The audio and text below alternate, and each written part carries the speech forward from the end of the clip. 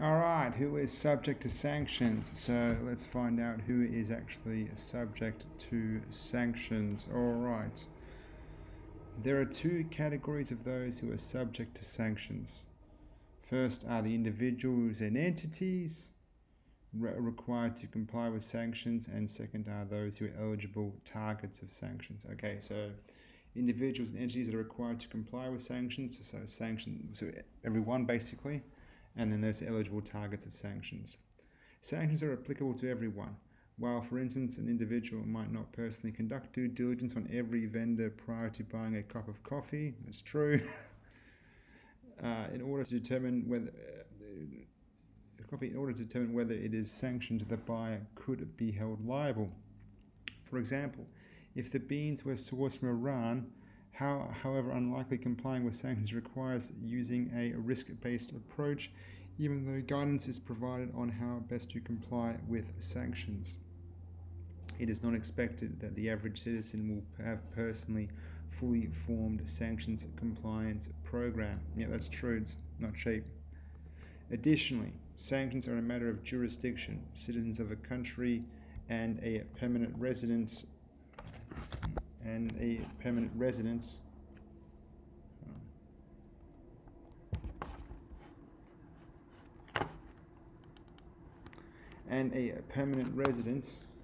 where am I up to now? Must comply with sanctions regardless of whether they are outside their home country. This is true with the US, EU, and most autonomous sanctions. So if you're a US citizen, like me, I'm in Australia right now, I must comply with sanctions in the US. If a person is on vacation overseas, their country's sanctions laws still apply. So yeah, you can't go overseas and commit sanctions fraud on a holiday. I'm just kidding.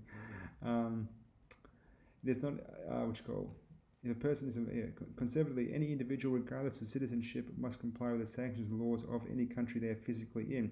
So if you're not American, but you live in or in America, well then you've got to comply with OFAC sanctions. The following is a summary of people and entities who must comply with OFAC regulations. Okay, so this is big. I think this will be a question definitely in the exam. US citizens and permanent residents wherever located. Companies and other entities organized under US law. All people and organizations, whatever their origin, physically in the United States, and all branches of US companies and other entities throughout the world. Note that for legal entities, the rules are similar to those for people. Any legal entity physically located in a jurisdiction is subject to that jurisdiction. So foreign branches, agencies, and subsidiaries in the US must comply with US sanctions, and any foreign branches, agencies, subsidiaries physically located within the territory of the EU, including its airspace, must comply with EU sanctions. The principle will generally apply to all autonomous sanctions. In its 2012 guideline on implementation and evaluation of restricted measures, sanctions, in its framework for the EU Common Foreign Security Policy, the EU expressly stated that sanctions will apply only when the links to the EU are present. So in paragraph 88, the guidelines state that regulations shall apply, this is for EU, within the territory of the European Union, including its airspace, interesting, on board any aircraft or vessel under the jurisdiction of a member state, to any person inside or outside the territory of the European Union who is a national of a member state, to any legal person, entity, or body outside or inside or outside of the territory of the European Union which is incorporated or constituted under the law of the member state, to any legal person, entity, or body in respect of any business done in whole, in parts within the European Union. In the US, legal entities organized under US law and their foreign branches must comply with US sanctions. The same holds true for legal entities and their branches that are organized under the laws of the EU jurisdiction. For example, UK legal entities established under UK law, including their branches, must also comply with UK financial sanctions in force, irrespective of where their activities take place.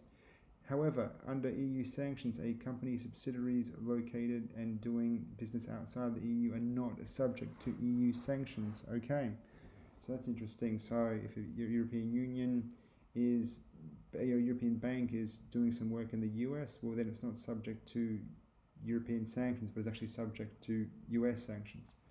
This does not apply to branches of EU companies, as branches are not distinct legal entities. So that's why a lot of European banks in Europe are actually branches. They're not like, some of them are, but some actually aren't like US corps. They're branches.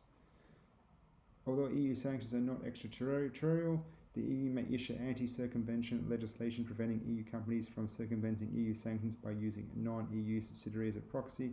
For example, in the context of Ukraine-Russia-related sanctions, Article 12, Council Regulation 833/2014 prohibits companies from participating knowing intentionally in activities that the object of effect which to circumvent the prohibitions, including acting as a substitute for entities. Okay. But if sanctions regime do not necessarily have the prescriptive rules that must be followed regardless of the potential for a violation to occur, such as a legal requirement to collect identifying information on a customer, then when do financial institutions spend so much money on these programs? The answer is that domestically, governments regulate compliance with sanctions through penalties, including fines and imprisonment. Alright, so there's the penalties. In respect, there may not be much difference between the coffee shop at the exit of the subway and the large financial institution at which compliance professionals work. Both are subject to the same fines and penalties that may result from a sanctions breach. I guess it's trying to say here that sanctions applies everywhere, whereas like AML applies specifically. You know, both are subject to the same fines and penalties that may result from a sanctions breach. However, because the cost of a copy, $3.12, and coffee is not $3.12 these days, and its sale of a sanctioned target would have little impact on undermining the purpose of a sanctions regime compared to the remittance of a $50,000 wire to a sanctioned target in a sanctioned country. Some industries, like financial institutions, should have robust sanctions compliance programs. So the risk is much lower, but the consequences are much lower. The risk is probably still equal. Given the large exposure financial institutions may have to potential sanctions violations and to the large firm fines that may occur, financial institutions may be regulated for sanctions compliance as a matter of safety and soundness to their financial health. The US is a well-known example of this. The US enforces a sanctions compliance program on regulated institutions as a matter of safety and soundness. This means that sanctions violations may result in penalties so large the safety and soundness of the financial institution is placed in jeopardy. To help firms avoid sanctions violations and penalties, OFAC released a framework for OFAC compliance commitments, providing guidance and compliance programs. These are not regulations with which non-compliance could lead to found violations, rather the agency guiding to help firms avoid sanctions, violations, penalties, etc. It is also important to keep in mind that while economic sanctions apply to property, the term property is a broadly based definition defined to include much more than money, trade goods. In the US, the terms property and property interests include checks, merchandise, trademarks, annuities, and a broad array of interests defined by US law. Okay, the broad definition would include virtually all financial and commercial activities. So that's property, everything. Although there are sanctions such as travel bans that do not involve property, economic sanctions have by far the most implications for a sanctions compliance program. All right, cool. Facilitation, a different restriction which can have broad geographic reach and concerns activities described under the US sanctions regime as facilitation or approval. The prohibition of facilitation is found over 31 CFR 506-208 and reads, except as otherwise authorized pursuant to this part and notwithstanding any contract entered into or license or permit granted prior to May 7, 1995, no United States person, wherever located, may approve, finance, facilitate, or guarantee any transaction by a foreign person where that transaction by a foreign person would be prohibited in the part if performed by a United States person within the United States. Okay, so what does this mean? This essentially means that a US person may not facilitate or assist activities of a non-US person if those activities would violate sanctions. Okay. If the non-US person were a US person, this applies to US persons anywhere in the world. In other words, a US person cannot indirectly do what she is directly prohibited from doing. So you can't indirectly help someone do sanctions anywhere in the world. The same rules basically apply. That's what it looks like. This offence has attracted particular attention when financial institutions and other companies have employed members of senior management who are considered US persons under the US sanctions regime as well as when US consultants have worked overseas for financial institutions. Yeah, so whenever you're dealing with people who've got US indicia, it always complicates things. A simple example of facilitation would be if a US citizen working as a director of a European company took part in the business decision to enter a deal with a company in Iran. Other types of facilitation would include US employees working for a branch in the US advising its parent overseas on conducting transactions that would otherwise be prohibited if they were to engage in them.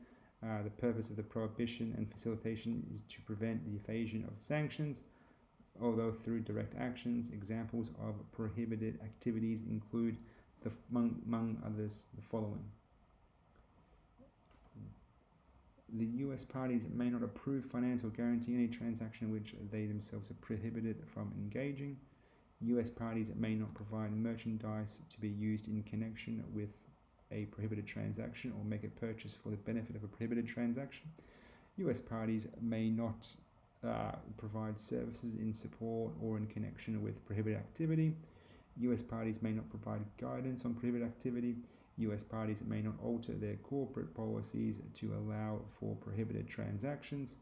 US parties may not refer to business to a foreign person that would involve a prohibited transaction. I hope you're starting getting this here. I'm still getting my head around it as well. At the other end of the spectrum of conduct, activities that are purely clerical or reporting related, such as reporting on the subsidiary's trade with a sanctioned country, would not necessarily constitute facilitation. Alright, case example, Schlumberger Oilfield, massive oil company. Schlumberger Oilfield Holdings, or Schlumberger Oilfield, is incorporated in the BVI but has its headquarters in Houston, so its primary business in Houston for its, I guess, its US oil operations, but it's still, that subsidiary is still domiciled in the BVI. A multi-billion-dollar oil and gas conglomerate, Schlumberger Limited, is incorporated in the Netherlands, Antilles, Curacao, which is the Dutch offshoot. Beginning in February 2004, Schlumberger worked with Schlumberger Oilfield Drilling and Measurement segment in Houston. By doing so, Schlumberger Oilfield knowingly violated sanctions by systematically approving and disguising capital expenditure requests from operations in Iran and Sudan for the manufacture of new tools and for certain expenditures, directing and overseeing the transfer of oilfield equipment from projects in non-sanctioned countries to projects in Iran and Sudan, making and implementing a business decision specifically concerning projects in Iran and Sudan, providing certain technical services in order to troubleshoot mechanical failures and to sustain sophisticated oilfield service equipment in Iran and Sudan. So it's all basically avoiding sanctions in Iran and Sudan. And that's basically what they're doing here. They use like a different offshoot to circumvent US sanctions. While the Houston operations do not directly engage with this activity, it provides support to its parent company to facilitate transactions that could not do itself. Key takeaways. Facilitation is a concept that applies to US persons not directly engaged in a sanctioned activity. Facilitation is a broad concept that may encompass a variety of activities, such as overseeing the transfer of equipment for a non-US person to sanctioned locations. US persons are prohibited from making business decisions on behalf of non-US persons for projects in sanctioned countries. Providing technical and advisory expertise for operations in sanctioned countries may be prohibited as facilitation. Extraterritorial of sanctions programs, interesting. Extraterritorial jurisdiction or extraterritoriality is the ability of the state to basically go outside their borders legally, to make, apply, and enforce laws, regulations, and other rules of conduct in respect to persons, property, or activity beyond its territory. The US is the primary government engaged in applying extraterritorial to its sanctions regime. The EU, believing that the practice of extraterritorial violates international law, interesting, does not allow for the concept of extraterritorial in relation to sanctions restrictions it imposes. The EU describes extraterritorial sanctions as sanctions that non-US citizens and companies are also expected to comply with outside the jurisdiction of the US. These sanctions are also known as secondary sanctions as opposed to primary sanctions. There's definitely a question on that. What's primary sanctions and what's secondary sanctions? As stated in its 2002 Guidelines on Implementation and Evaluation of Sanctions, the EU expressly states that sanctions it imposes will only apply where links to the EU are present, primary sanctions. The EU also follows this concept when implementing sanctions introduced by the UN. The purpose of secondary sanctions stems from the globalization, weakening the impact of the primary sanctions as an alternative finance and trade becoming more available. However, people often misunderstood the idea of extraterritoriality, taking it to mean that restrictions imposed by EU sanctions cannot apply to persons or activities once they are outside the EU's geographical borders. Very interesting. Wherever they are in the world. Case example, Honda Finance 2017. American Honda Finance Company entered into a settlement agreement for $87,000 to settle potential liability regarding 13 transactions that appear to violate US sanctions against Cuba. AFHE is headquartered in California, United States, and is a motor vehicle finance company. AHFC has a majority-owned subsidiary, Honda Canada Finance, located in Canada. Between February 2011 and February 2014, Honda Finance Canada financed 13 lease agreements between unaffiliated Honda dealerships in Ottawa, Canada, and the Embassy of Cuba. AHFC voluntarily disclosed the transactions, and OFAC determined the violations were non-injurious. U.S. sanctions programs. Key takeaways: U.S. sanctions programs apply to subsidiaries of U.S. companies operating outside the jurisdiction of the U.S. For example, Cuban and Iranian programs, sanctions compliance programs should understand the full scope of applicability of sanctions programs based on their risk exposure. Financing provided between an unaffiliated company and a sanctioned entity falls in the scope of U.S. sanctions. In relation to U.S. embargoes, the U.S. application of extraterritoriality forbids non-U.S. persons to export goods that are of U.S. origin or contain content part of U.S. origin to embargoed countries. This prohibition of re-import, so it's trying to circumvent it again, has a broad reach. While licenses can be obtained to allow these transactions, as a general policy, these licenses are denied.